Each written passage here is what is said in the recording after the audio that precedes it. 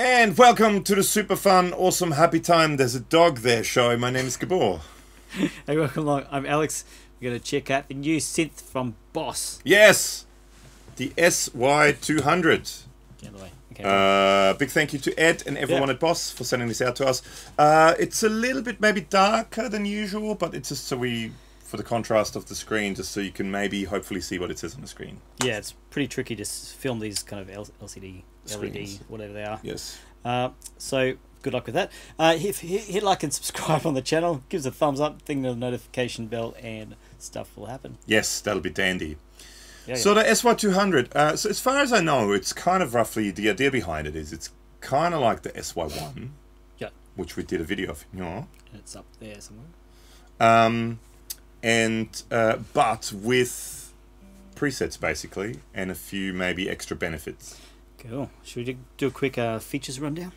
Okay, so basically you have the screen. You have this memory thing where you can scroll through the different presets. Also, if you hold it in, you can make the number smaller and the name bigger, or the other option is the number bigger and the name smaller, whichever way you prefer. I guess it depends if you're working on presets or names. Yeah. To be blatantly obvious. Exactly. Then you have these three knobs, which are tone, resonance, and depth knobs. Yep. So as you turn them, and again, I don't know how good you can see this or not, but you can see where the position is, where they were. So they were all at 50 at the moment, or that's 53. You can press them as well, and then it brings up the little screen as well. Just if you don't want to turn it, you press it to see, you know. So that's always kind of the same, tone, resonance, depth. Sometimes one of them becomes pitch, but it says it here as well. Depends on what sound you're on. And then underneath you have the D level, which is the direct signal level. You have the E level, which is the effect level, and you have variations. So each sound, each one of these sounds that you select here via this rotary encoder has multiple variations. So you select the kind of, if you don't want to use presets, you just select the kind of synth sound you want, and then you can select different variations of each sound. Or we'll get to it later, there's sequencers and arpeggios as well. And it selects variations of these sequences or arpeggios. Pretty exciting, isn't it? Pretty exciting. Then you have the menu button, which takes it to the menu screen. Menu screen, you can do things like, well, look at that as well. Change the function of this knob. You can also, if you hook up an expression pedal, which we'll do later on as well, or one of the Boss external dual switches, you can have an extra 2 switches to control things, and you can set up what you want them to do. You can also set what you want the send return, the effects loop to do. So at the moment we have a Boss Angry driver in the effects loop, and you can set how you want the effects loop to, whether you want the effects loop to be part of your dry signal or not. You can set all that. You can set MIDI. So it's basically all your global, and you can do a factory reset, which you won't do. So that's basically your menu, right? And Don't touch it, Ed. We won't touch it because there's some of Ed's presets on there. If you push both buttons down, that saves whatever sound you have, and you can assign it to a certain bank and a certain number. Cool. That's with both buttons. You can also lock parameters, so you can't accidentally knock it with those buttons as well. And then you have the on-off switch, and you have the memory control switch. Now you can change what the switches do. You can assign them to different things. If you're, for example, using a MIDI controller, you can make it do different things, so it doesn't necessarily have to be an on-off, and it doesn't necessarily have to be a memory or control thing. You also have MIDI, so it's the mini like headphone jack to MIDI. You need one of those converters. You can change everything. So if you use, for example, a MIDI controller, or like an ES8 or something like that, to like a loop switcher that also has MIDI capabilities, you can plug it in via MIDI, and you can do changes, pat changes and everything via MIDI. And then in the back you also, so you've got the input, the send and return for the effects loop, the output, which is it's mono, and also the control in, so which you can either plug a expression pedal, or like I said, that like an external foot switch with 2 buttons in. Very cool. And that's that. Whew. All right, so should we look at a few sounds? Let's do that. So let's just look at a couple of presets. So I think these are some presets of Ed's when he did a video. You can check. Did he do it on Facebook? I think it was on Facebook. Maybe Facebook. Maybe on Facebook. He did a video where he did a bunch of he went through a bunch of sort of 80s sounding songs and stuff, and classic stuff. Like, for example, Thrill Bass, which I wonder if that's Thriller. Yeah.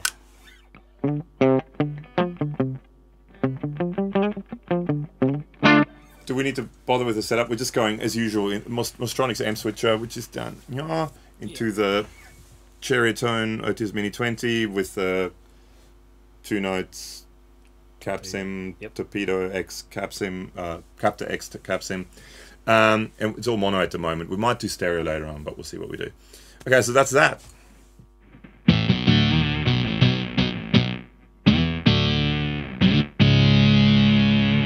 So what I can, for example, now do is I can add some. So at the moment, the Angry Drive is off. So if I add direct level into it, it's just dry. It's just extra dry signal. Yeah.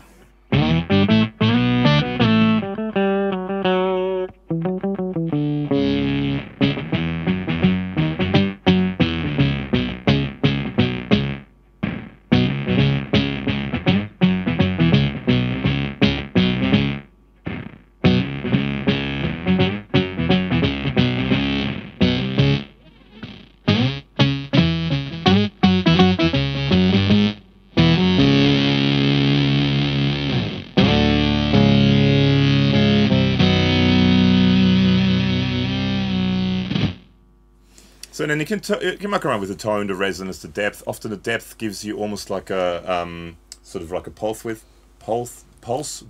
thing, where synth voices get slightly detuned, so you get that kind of detuney kind of sound. Let's have a look at some variations. So this is Ed has it set on variation 9. Okay.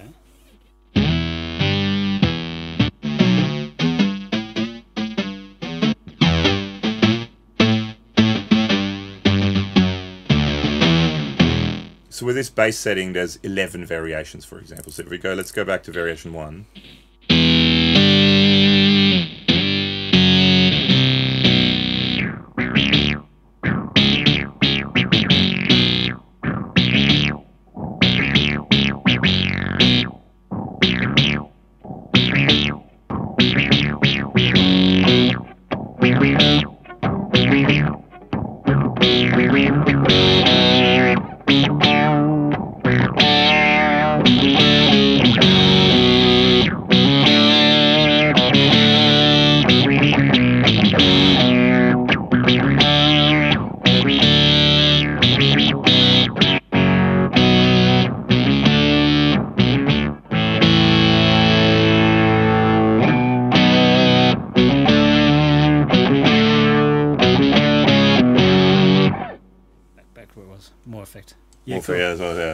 So, I mean, different variations.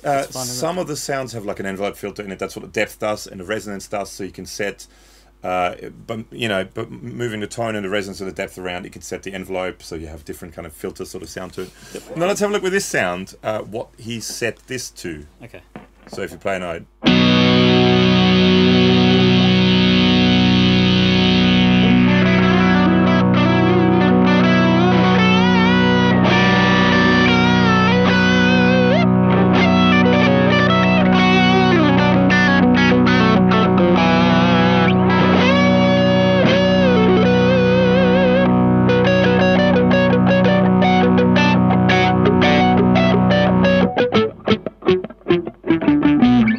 So one of the things you can set it to is hold, basically, right? Yeah. So it's a dual function switch.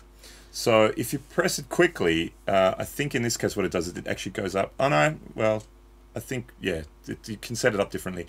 You can set it so if you press it quickly, it goes up or down on patches. And then if you hold it in longer, it does the hold. So in this case, I guess because it's doing a flashy thing like that, it's doing a hold function. But now, for example, we can also, if you go into the menu, and if we find, and again, I don't know if you can see it or not, but control function. So this is control 1. So if we go into this, so it's set to, okay, memory up. So it is, it has, I guess you've got to actually hold it in for longer for it to happen. But if you, so hang on. So if we hold it in for longer now. Okay, so if you've got to hold it in for longer to switch between the two. So you kind of push it in, and now it just, if I press it, it goes up through the presets. Yep. I don't know, but let's go to wherever, I don't know. Modern Warrior, let's go to that. If I hold it in again, starts flashing now. So now it's whatever it's set to. Control. Right? So this is the control function. It's a control function, and that you can set it to either be globally, or you can set it to do it per parameter. Yep. So you go to, or not per parameter, per preset. Yeah. So one preset, it may have one function, in a different preset it has a different function. If you hook up the external foot switch with 2 switches, you can have 3 different functions basically hooked up to it. Or via MIDI you have even more. So so the other thing you can, for example, do with this now, we can select, so for example now with this it does a pitch thing, right? So for example now, if we hold it in now, so now if you play whatever that sound is, because there's a different sound now. So it's set so it bends up an octave, and then if you push it again it goes down the octave.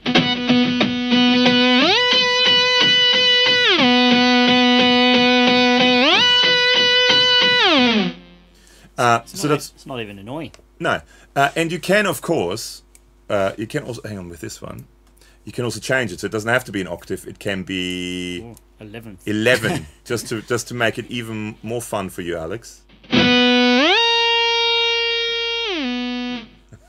So you can set it to how many semitones you want it to be, up to how many, far does it go? 24, so 2 octaves up you can go. Odd number is not good, is it? No, and you can go down 24 as well. So if you really want, you can go super low.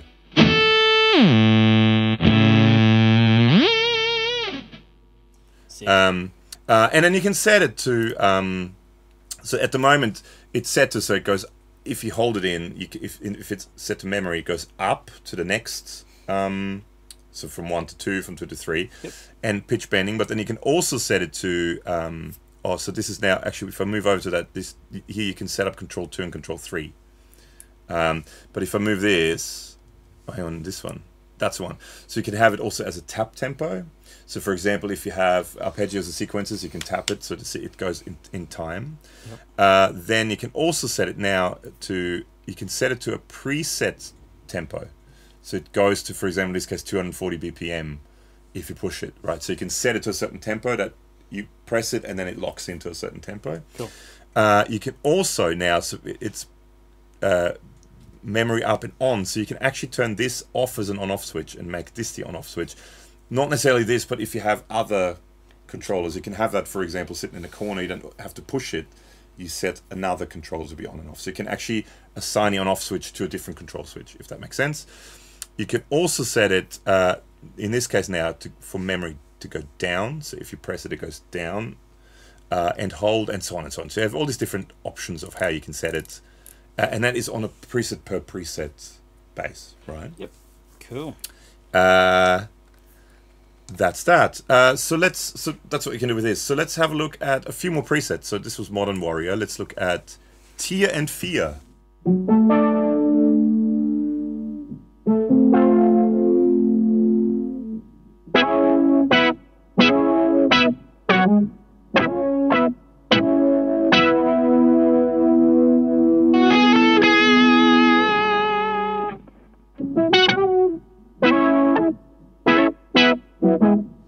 Is that some sort of band called Tears for Fears? So it has Tears and Fears in the name, yeah. Baba Who?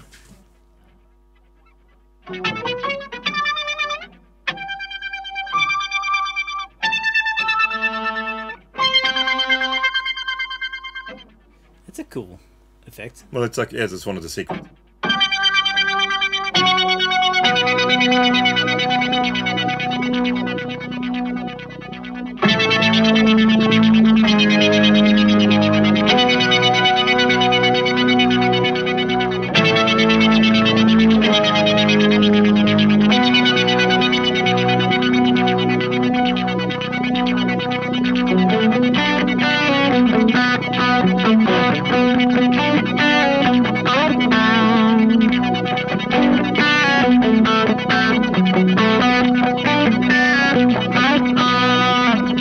And so on and so on and so on. Oh, fun for days. It's fun for days. For the whole family. So let's maybe have a final countdown. I'm not sure what the... yeah.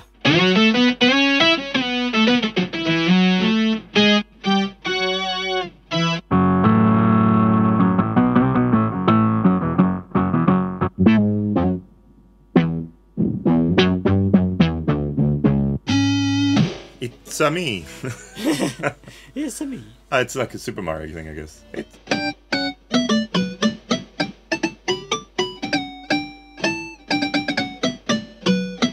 So these are the presets, but what you can now do is you can kind of find any synth voice you want and then kind of look at the different variations. So what's, for example, what's the kind of sound that you would like? What about start off something fairly simple like a pad type swell thing? Well, how about we go to the one that's called pads then? Oh yeah, that's a good idea. That's a good idea. And now we have all different variations. So let's look at a few different variations.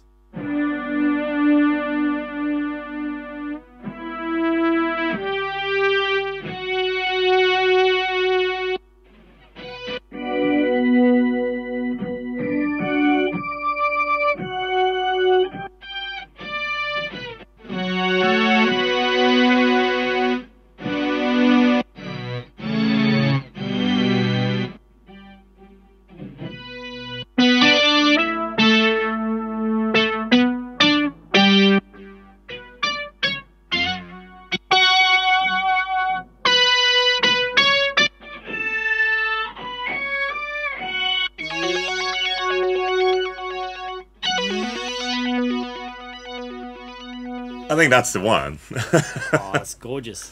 So let's just go for that one. What was that? Variation 11.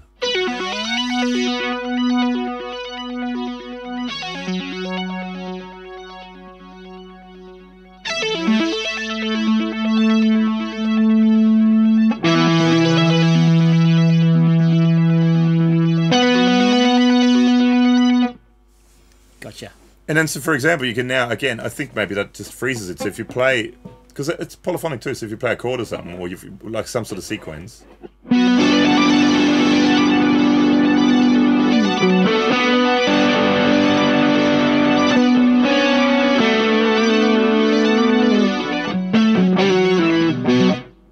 Or we can make it, let's make it go up, because you could make it, let's make it go up a fifth, because then you can have like a sequence and then it just goes up a fifth, like it's like a, cool change. or fourth, like a fourth or fifth, what do you want to do? Fifth.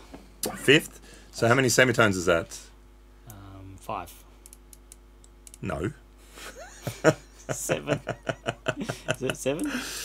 So if you're going from 1, 2, 3, 4, from 5, G to D, 7. 7? Okay, 7 semitones. We have to think about that. Wow. Okay, so now, for example, okay, so let's try that out. So now, for example, you have this. So you start playing in whatever key you want to play in.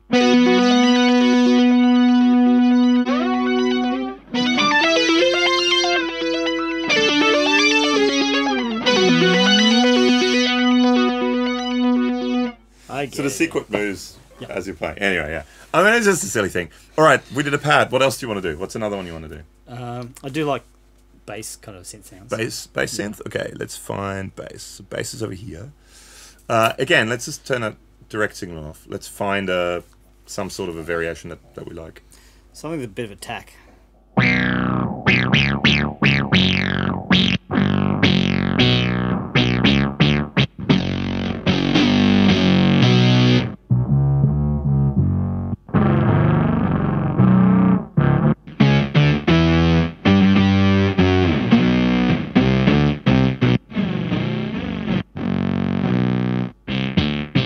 Pretty cool. That one.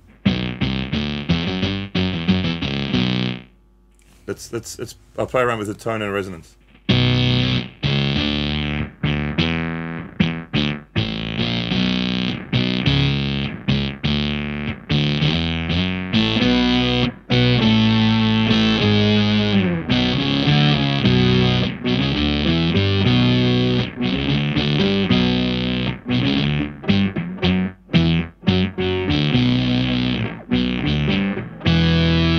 Down an octave with that.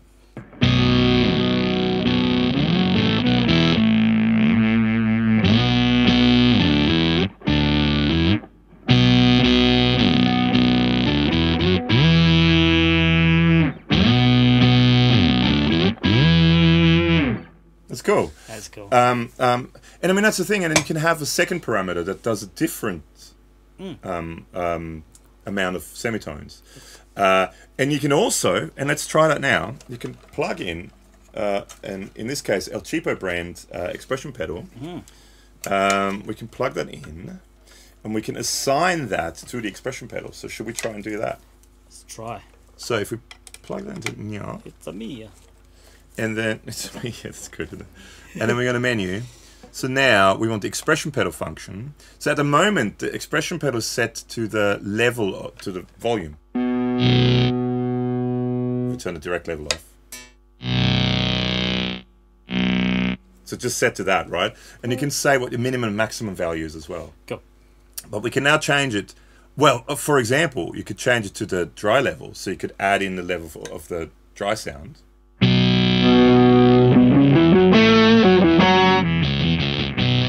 And let's say we don't want maximum to be 100. We want maximum to be, I don't know, 70.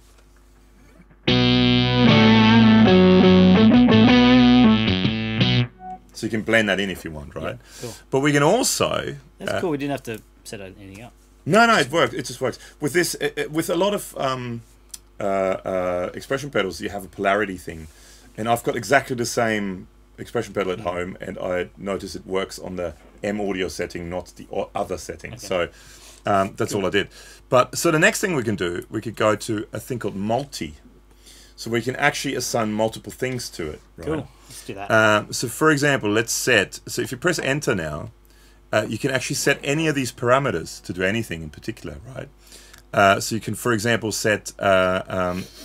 You know, you want the tone at minimum setting, you want the tone to be right down, the resonance to be right down, and maybe the depth to be right up. Yeah. Right? And then page 2 is the direct level and the that level. So let's say we want the direct level off, and we want the effects level to be fairly high, right? Yeah. Then we press this. Now we've got to set the maximum level. So the maximum level, we want that level to go down a bit maybe, and the dry level to go up. And we want, maybe not everything on full, but we want that maybe just about full, and maybe that can go up like that, right? Okay. So now, and we press it again, now we've got it completed. So now a whole bunch of parameters are all moving at the same time. Wow. So if you have it all the way down, it sounds like this.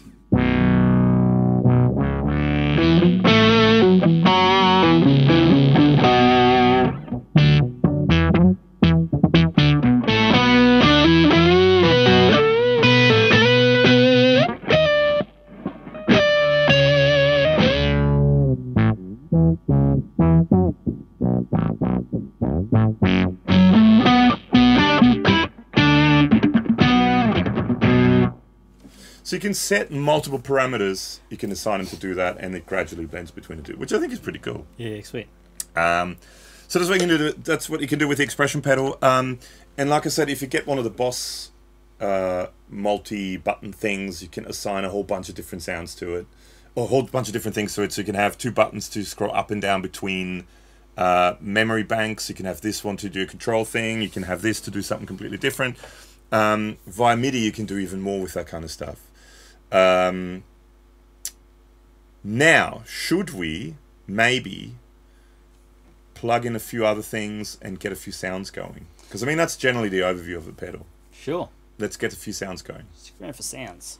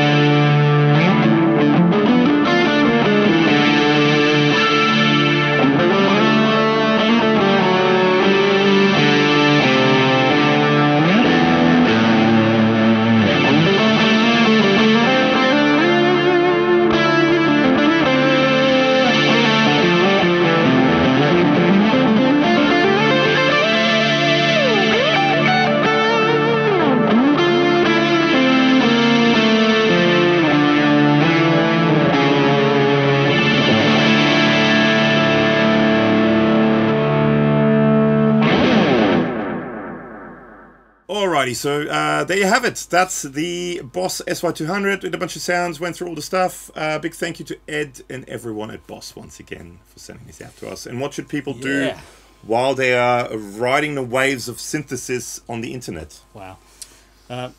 If you do that thing, please also check out the link below. There's links to Facebook, Instagram, a podcast, and a Facebook group chat. We'll hang out and chat about gear stuff. And if you do like what we do, please make sure to hit the like button and subscribe, because about 90% of you people who watch this are not subscribed. So please do, if you made it this far in, please do subscribe. Thanks for hanging. We'll see you soon. Catch ya.